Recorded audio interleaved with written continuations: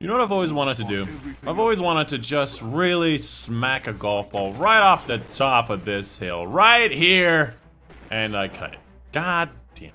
Welcome to the video, everybody. My name's Dychronic, your host here on this Destiny 2 video, and today we're going to be showing you where the Xur is, his inventory, all of my recommendations and random rolls for November 8, 2019.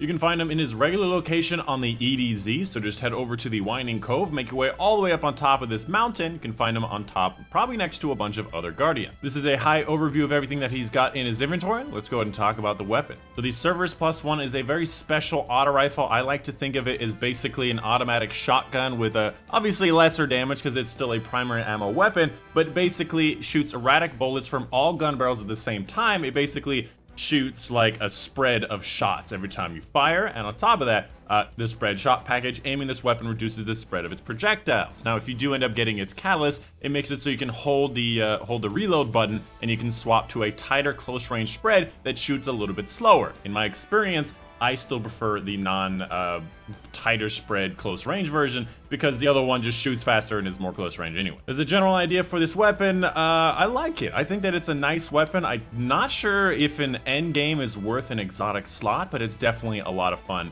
And I would highly recommend you check it out because it really is, it does feel like a kind of automatic shotgun at close range, but it obviously doesn't do the damage of a real shotgun.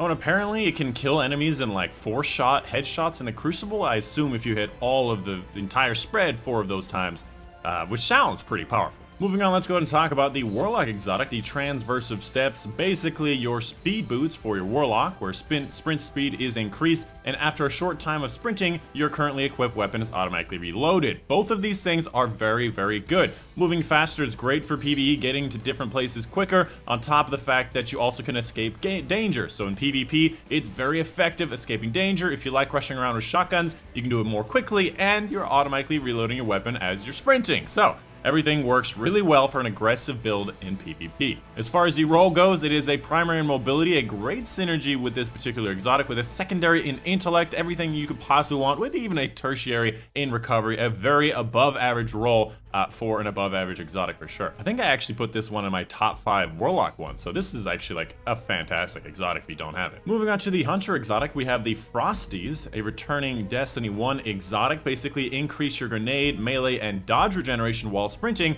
and dodging increases your sprint speed. So this is kind of a sprint boots, a kind of specialty sprint boots, but the Stompies are the actual sprint boots. In my opinion, I've never really found this one to be that useful. Sure, you do get grenade, melee, and dodge energy just by sprinting, which sounds like something nice to have, but it's not really much, you know? It's like 1-2% over like a few seconds.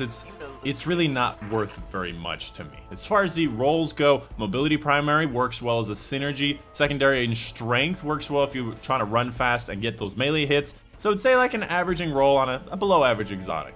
And finally, the Titan exotic, probably one of the most useless exotics in the entire game. I think it was actually better in Destiny 1, and I think it was also useless in Destiny 1. Basically, you get an overshield while activating Fist of Havoc. Not only do you already get resistance while activating Fist of Havoc, it's also kind of difficult to kill somebody flying through the air with Fist of Havoc. Now, if you end up, you know, getting a shotgun every time you use your super, you might want to consider it, but usually if you don't hit the ground, you don't use the supers, so it's not an issue because you can just use it after you respawn. So overall, an exotic that I've found does not have any particular uses.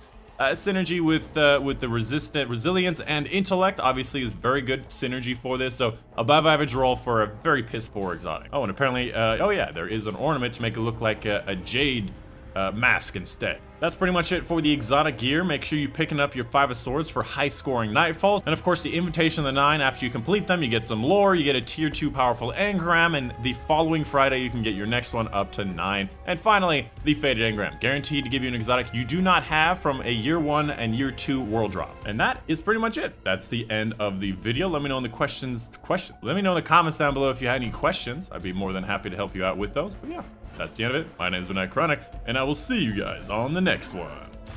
Alright, that's the only thing I'm gonna do for this public event. You can do it! See? Don't tell me I didn't help. Yeah, you saw I got 2 hits on that grenade.